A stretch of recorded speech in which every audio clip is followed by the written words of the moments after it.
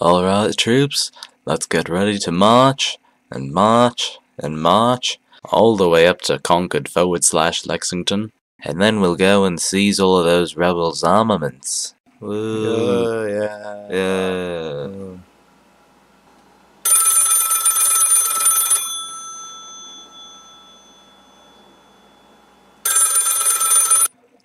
Hello, this is Paul Paul Revere speaking. Wait, you know what? This is 1775. We shouldn't have telephones. That's more like it.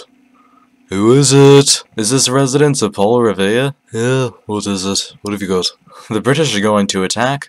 They're going to attack us very soon, very soon. Right now, in fact, tomorrow.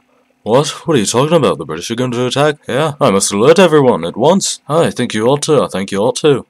The British are coming. The British are coming. Tally-ho, everyone. Avast ye. Come on. We've got to go and prepare. The British are coming. They're coming. Ah, they're coming. Ah, they're going to get us if we don't prepare right now. Ah. The next day. Alright, gentlemen. You may be wondering what we're supposed to do.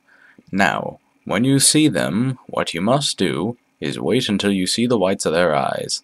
Wait, no, that's a different battle. What you must do is do not fire unless fired upon. If they mean to have a war, let it begin here. Alright, my Minutemen. Let us do this. Arms at the ready, everyone. Alright, good sir.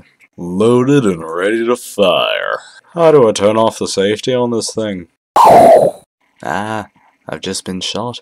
It's just like December 8th, 1980 all over again. I do believe this will one day be called the shot heard round the world, as I think that this will be an incipient point in the American Revolutionary War, and be a landmark that, kick-started the entire event that separated America from the British Empire. But what do I know? I'm either going to bleed out right now or die of lead poisoning in a month.